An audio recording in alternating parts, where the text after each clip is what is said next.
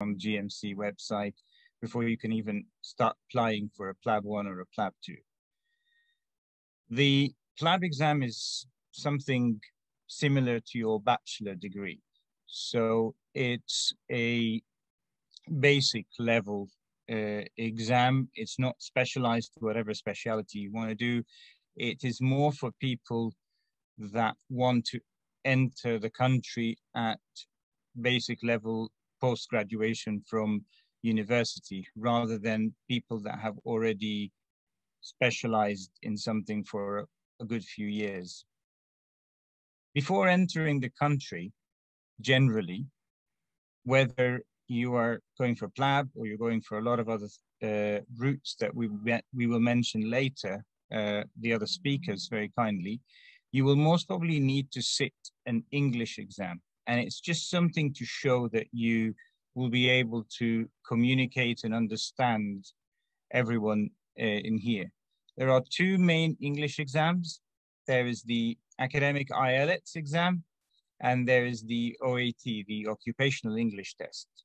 They both have very similar composition. So they both have 4 sections: a listening section where you're going to hear a conversation and answer questions based on what you heard, a writing section where you're going to write an essay, a reading section where you're going to read a comprehension and answer questions based on what you read, and a speaking section where you're going to converse with a member of staff.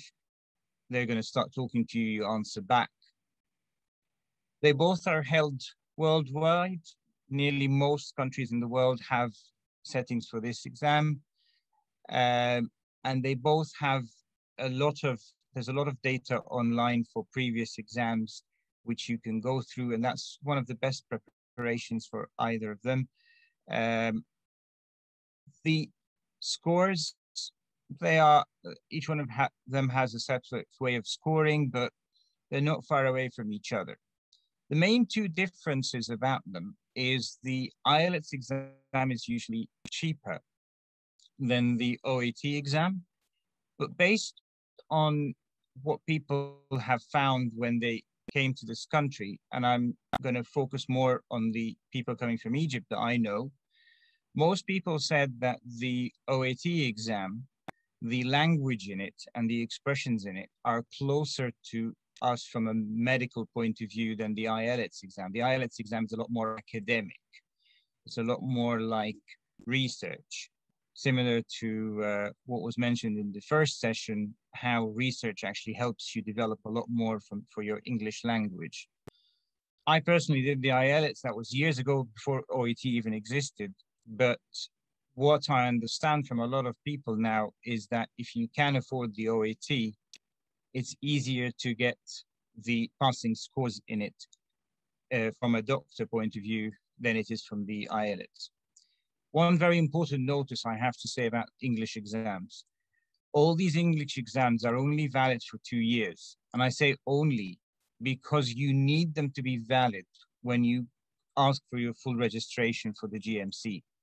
So if you're planning to do the PLAB in another 1.5 or 2 years, don't sit the exam now.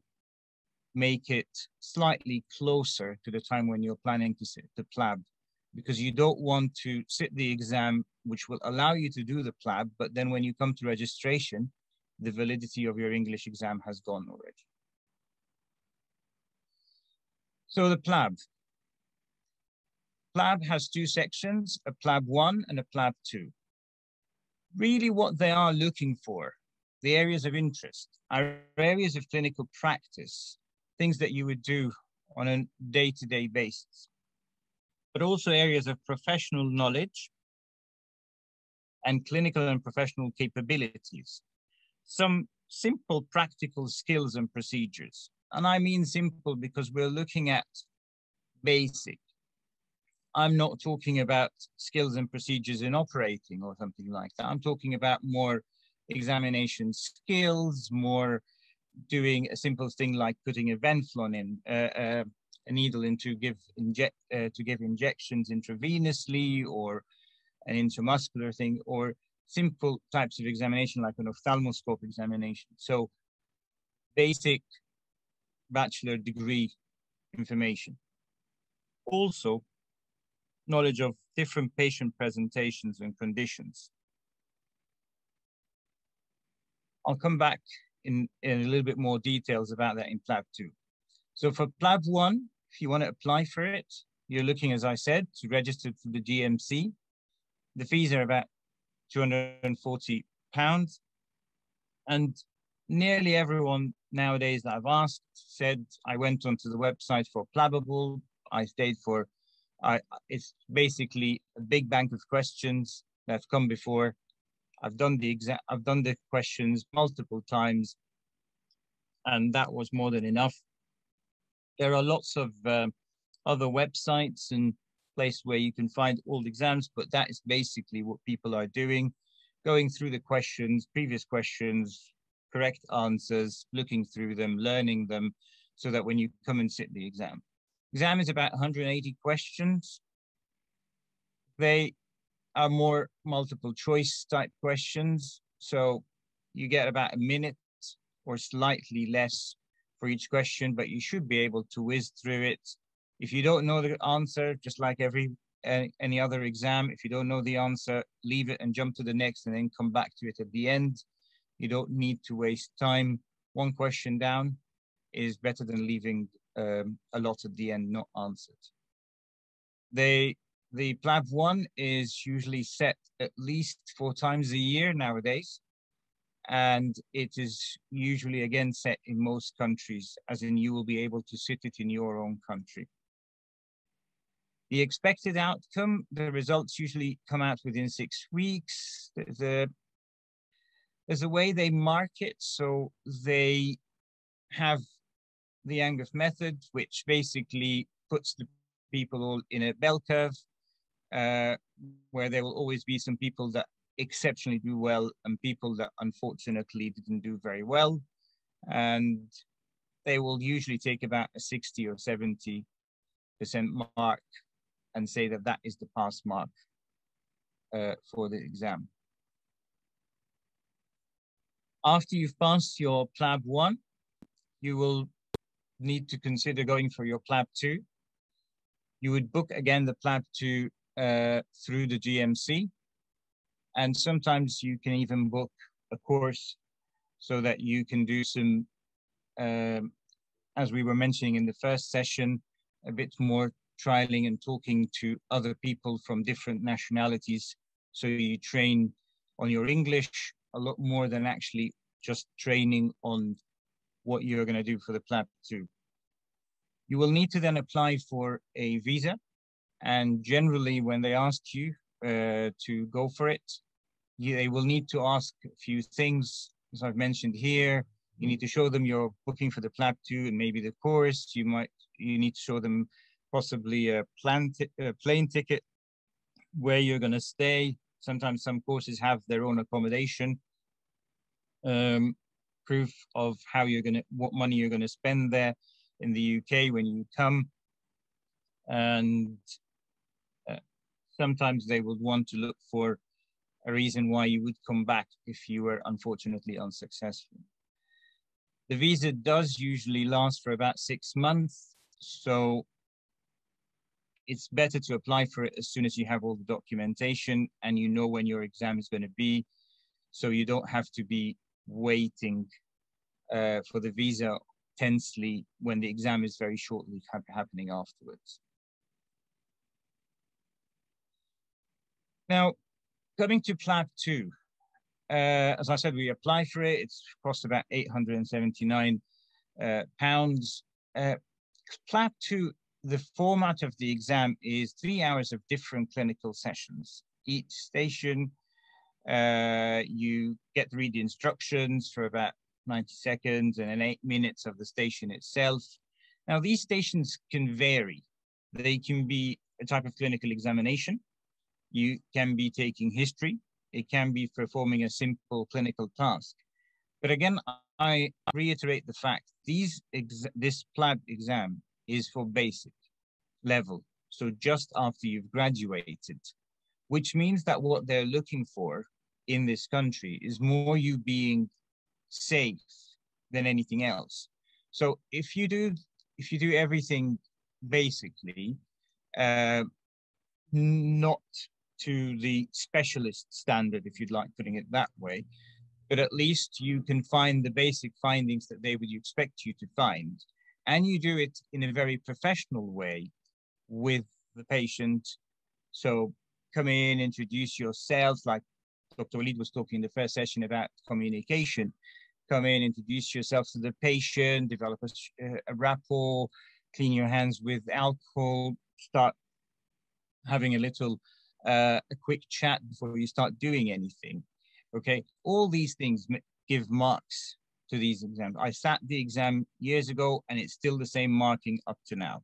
The same way, these things have marks similar to the marks that you get, or very equal to the marks that you get when you do your clinical session itself. The location is usually in Manchester. There's a GMC Clinical Assessment Center in Manchester, and it runs actually very frequently nowadays. Courses. There's lots of courses. There's a lot of them. The first two are very familiar. A lot of people go to them, the Samson and the Swami ones. And they're set in Manchester. I assume it's just because it makes it easy. If you come to Manchester, stay in Manchester, do the course, and then end up sitting the exam itself in Manchester. There are virtual courses. People have sessions. You can actually even watch some of the clinical examinations and some of the sessions that are on YouTube. Lots of people have different sessions, what to do. But I think the most important thing about this is not just watching it, is doing it. So training on it. Just like Dr. Walid talked in the morning session, doing something 3, 4, 5, 10 times, just repeating it with someone else, and preferably not always the someone else speaking your native language.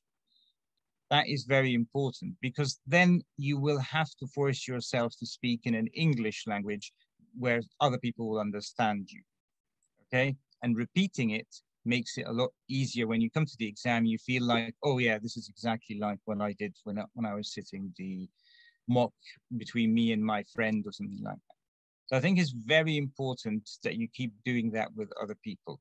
You can do that nowadays. Technology helps us, Zoom, FaceTime, whatever you want to do it. So I am sure this is very applicable to do. It doesn't have to be face-to-face.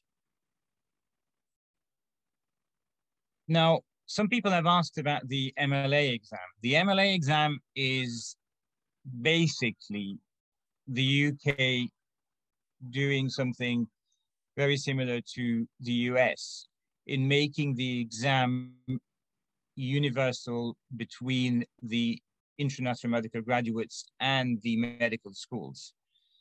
This is going to come in 2024. So in about 3 years' time, it will be exactly the same exam, whether it's for the UK medical students or for the IMG. But actually, when you look at everything that they've talked about in the exam, the MLA exam, you'll find that it's incredibly similar from a requirement, from what they're targeting, from what they're looking for from a content point of view, similar to the PLAB exam. Questioning about whether this will apply to all other routes, when I asked the team at the GMC, they said that it won't apply to the other routes. So a lot of the other routes will still go ahead without having to do the MLA exam. And I mean routes other than the PLAB. There was a question in the first session that asked, should I actually wait for the MLA exam and not sit the PLAB now? The answer is, I wouldn't wait for it.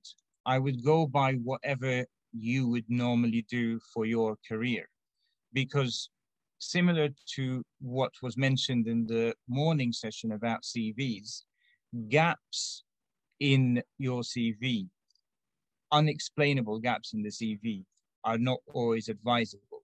So if you've already planned that I've graduated, I want to sit the PLAB, or I want to sit an exam to come to the UK, then go ahead, do it now. Don't wait for something else. But if you already planned that you want to stay in your own country, do another degree or do something else or more experience and want to come in a different route or want to do the PLAB later, then fine. Whenever the MLA comes, then it comes. So I would go by your personal situation rather than generally choosing whether it's an MLA or a PLAB. Okay, thank you very much.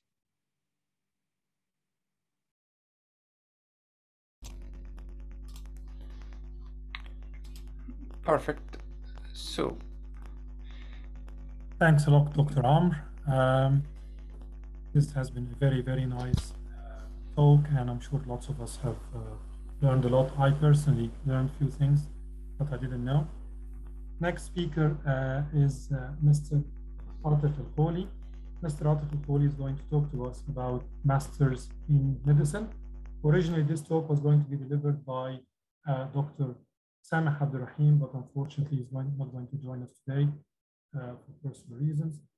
Mr. Atif Al-Kholi is a consultant ENT in Manchester University Foundation Trust, and he is also the founder and the chairman of the BIMA organization, the British Egyptian Medical Association.